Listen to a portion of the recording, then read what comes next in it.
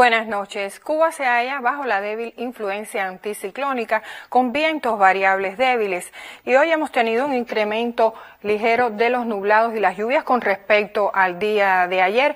Para mañana se esperan condiciones similares. Tendremos un flujo de región sur sobre gran parte del país en los niveles bajos y también la cercanía de esa baja superior que irá trasladándose, acercándose hacia nuestro territorio, inestabilizará el tiempo en horas de la tarde como ha ocurrido hoy.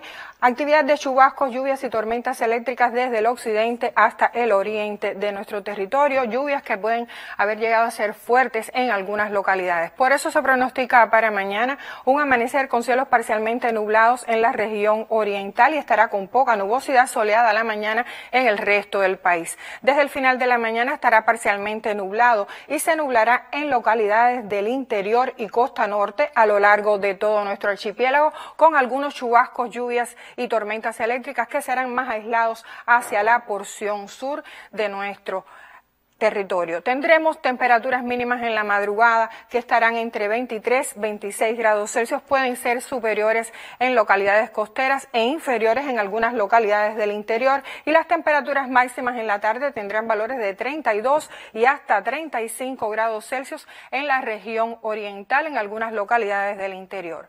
Tendremos vientos variables débiles y por eso también sentimos mucho calor. Habrá poco oleaje en ambos litorales orientales y mar tranquila en el resto de nuestras costas. Para los próximos 3 días se mantienen las condiciones similares.